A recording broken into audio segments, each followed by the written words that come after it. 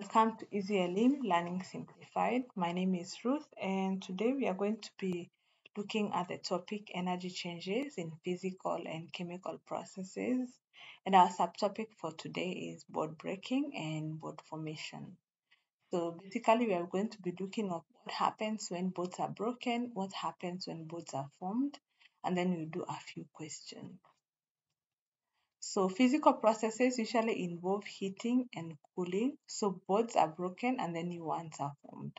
So during board breaking and board formation, energy is involved.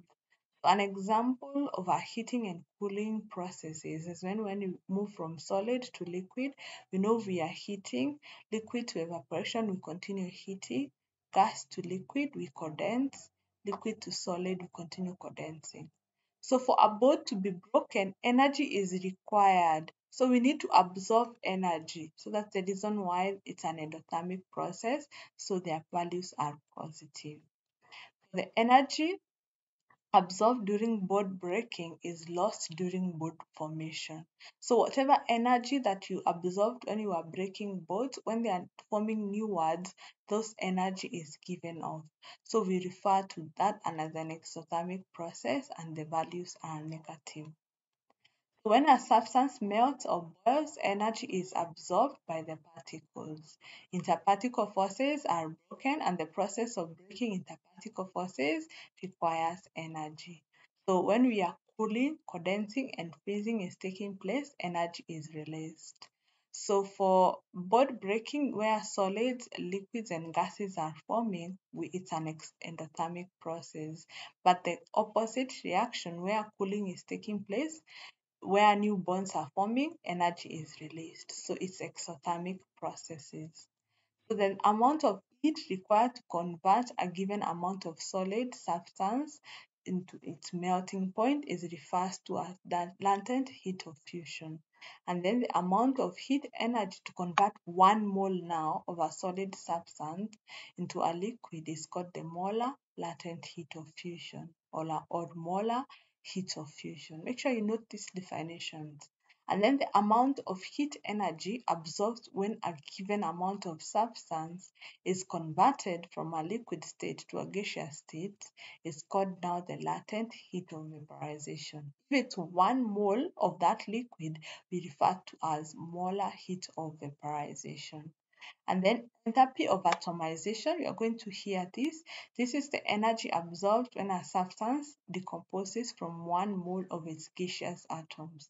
We say that when electrons are lost from an atom, they form ions, gaseous ions.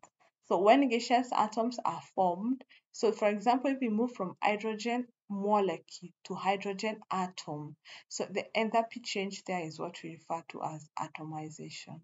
So when we are calculating the heat of solution, it's usually the formula is board breaking plus board formation. So board breaking is endothermic, board formation is exothermic. So board energies, there are some board energies for each particular kind of board. So for example, as you can see, you always be given. So note that the ones when you have the double board and single boards, this is a common misconception. You need to ensure that you write the correct formula or you get the correct number of boards or a compound.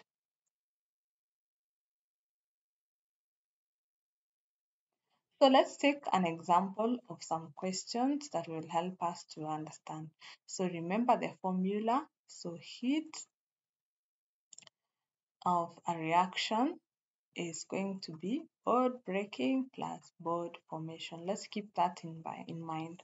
So use the board energies given below to calculate the heat of reaction for hydrogen reacting with chlorine to form hydrochloric gas. So you've been given already the board energy. So the first thing we open up so that you can see the type of boards that are boarding these elements. So hydrogen is boarded with single board to form chlorine, which is boarded with single board to form 2 hydrogen chloride boarded with single bonds. So on the reactant, that's where board are breaking. and then the products, that's where the boards are formed. So when you come to board breaking, let's calculate the energy. So this is board energies, which is 435 plus 4 chlorine is 243, which gives us a total of 678. And remember, this is kilojoules per mole, and board breaking is an endothermic reaction, so it is positive. Board formation, we have two molecules of HCl. So HCl is 431 and there are two of them, which gives us 862 kilojoules per mole. Remember, board formation is exothermic, so negative. So we have board formation positive 678 kilojoules per mole, and board formation we have negative 862 kilojoules per mole. So the formula is board breaking plus board formation. So let's put that down. So board breaking is positive 678 plus board formation, which is negative 862. This will give us negative 184 kilojoules per mole. So the final reaction is actually exothermic. Let's do another question. So study the information given in the table below and answer the questions that follow. So you've been given the board energies and the equation. So we open up the equation. So this is going to be hydrogen, hydrogen, hydrogen, hydrogen plus chlorine, chlorine. And then for the product, it's going to be hydrogen, hydrogen, hydrogen, and chlorine plus hydrogen and chlorine.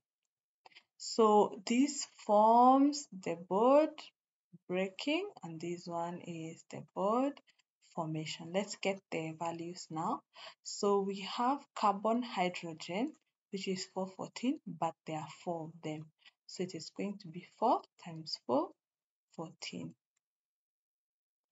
Plus the chlorine is just 1. So before I continue, always make sure that the equation is balanced, especially when you have been to try the equation from scratch.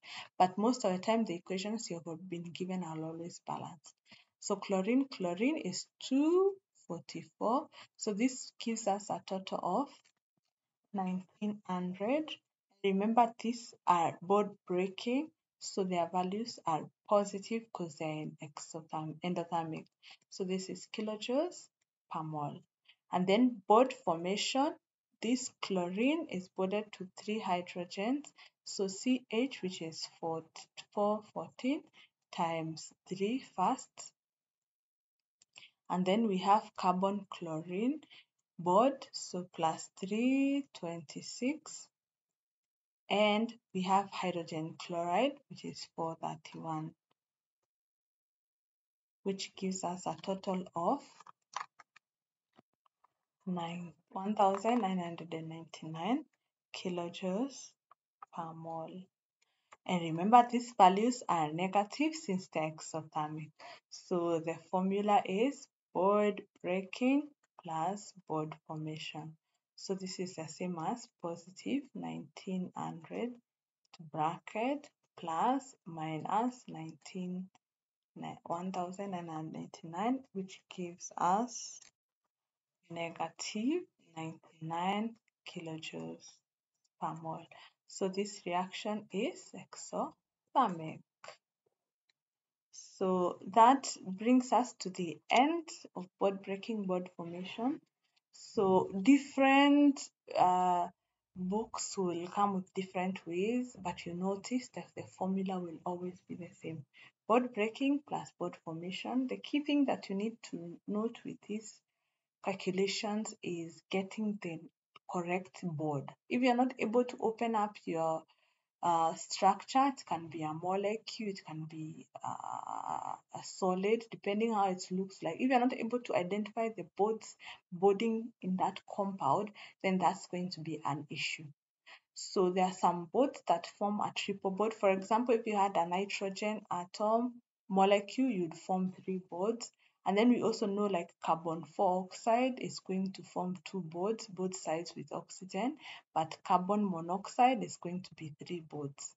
You see, now you need to be able to remember that carbon 4 oxide and carbon monoxide looks different so that you don't end up using the energy for carbon oxygen bonding and carbon oxygen for carbon monoxide bonding. So in those cases, you need to see those differences in their bonding. Open up your structures if you can so that you can see how the bonds are arranged, and do it slowly so that you do not make a mistake. This is one of the concepts that there's a lot of mistakes with the multiplication and addition. So make sure you do your work slowly. So that's it for today. So see you in the next lesson as we continue with this topic.